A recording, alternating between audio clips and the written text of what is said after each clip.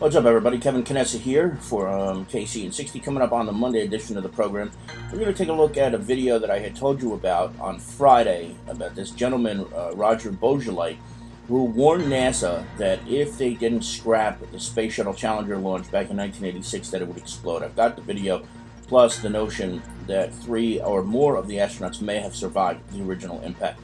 Then we're going to take a look at the Josie Ratley situation, which you guys may recall. Apparently, Josie's family is suing the Broward County School Board for damages, and it's probably a long time coming. I'm certainly glad to hear that. Then there's a story about this woman sentenced to 10 days in prison because she registered her child in a school district that was better than the one she lived in. Should we be revisiting this kind of things when school districts are failing? We got this and plenty more on KCN 60 tonight, 7 p.m. Eastern Time on Shovio.com. Hope to see you there.